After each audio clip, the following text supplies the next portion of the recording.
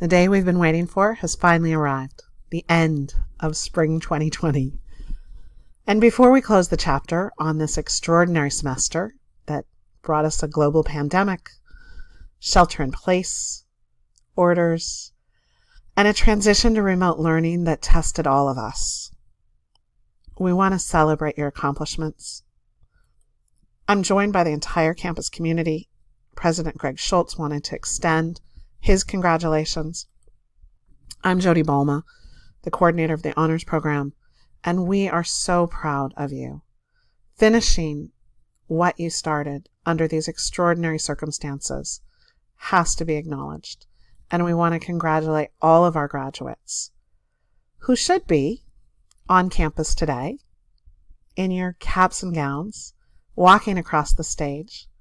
But instead, as we've spent the last half of the semester, hornets together apart, I hope you're joined by friends and family, remote, virtual, or together, to celebrate this amazing accomplishment.